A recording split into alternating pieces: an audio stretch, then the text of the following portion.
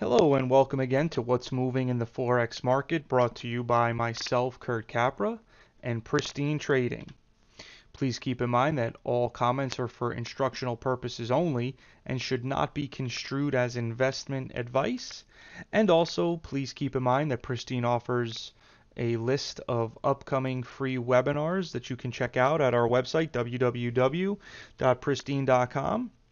And here's a sample of what we've got coming up this week. You can see Monday, January 25th at 4:15 Eastern.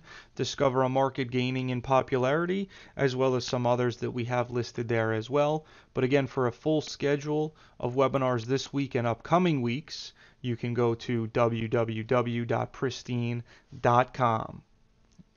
Taking a look at where things are at for this week, we've got Euro US dollar in the upper left, and as you can see, really just been bouncing around here between support and resistance levels.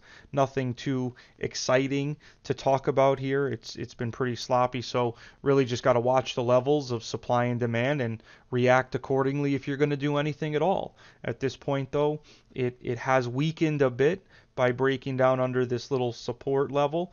And so now we'll see if it doesn't continue to weaken, falling back down to this pivot low and possibly points lower. But until we get out of this mess, it's really just range-bound trading here.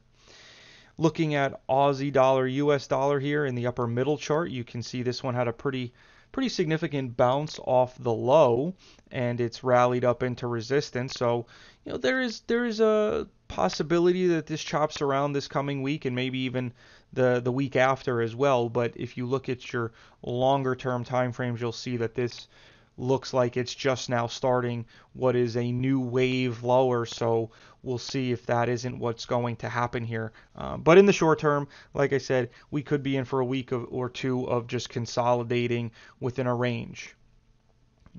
New Zealand dollar, US dollar in the upper right. You can see this one also bouncing off the low, but hitting against resistance. And now you can see that supply is increasing.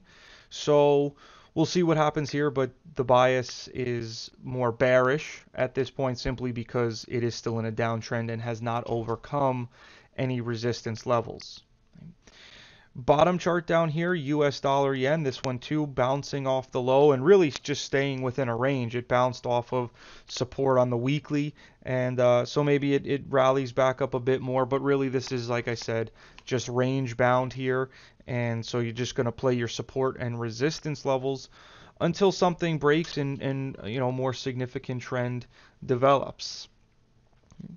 US dollar, Canadian dollar in the bottom middle here, sharp move lower, and this is again so interconnected to oil. So the sharp move down in US dollar, Canadian dollar is a direct link to the bottom that has, or at least a short-term bottom that's been found in oil. Last week we had the bounce in oil, so that resulted in the Canadian dollar strengthening a bit, US dollar falling here. So it's still in an uptrend, but this move down definitely was a sharp one, and one in which we could clearly see the supply increasing. So overall, you still want to be looking to buy down at support levels, but you're just probably not going to see the same type of follow through we were seeing earlier. So be a little more cautious in the upside targets, but still support levels, as I said, should hold. And you might even now start to see resistance levels overhead starting to act a little more resistance-like, as this may turn out to be a top, or at least a short-term top. And finally, pound US dollar. This one's been in a beautiful downtrend here over the last couple weeks. So not that it's really become extended or climactic from the daily, but we may be in store for a bit of consolidating here. The weekly